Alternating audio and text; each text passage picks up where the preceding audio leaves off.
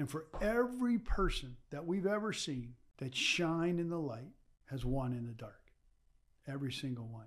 And you think about somebody like Kobe Bryant. Kobe Bryant is miraculous talent.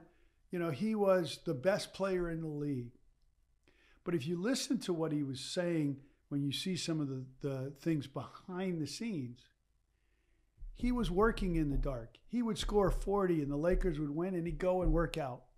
Well, why do you do that? Isn't that painful? Absolutely it's painful. Absolutely it is uncomfortable. But I've got to win there so that I become familiar with how to win in the light. And becoming familiar with working in the dark prepares you for that trial, for that big speech, for that game, for all of the big things in your life where you need to perform. You prepare in the dark.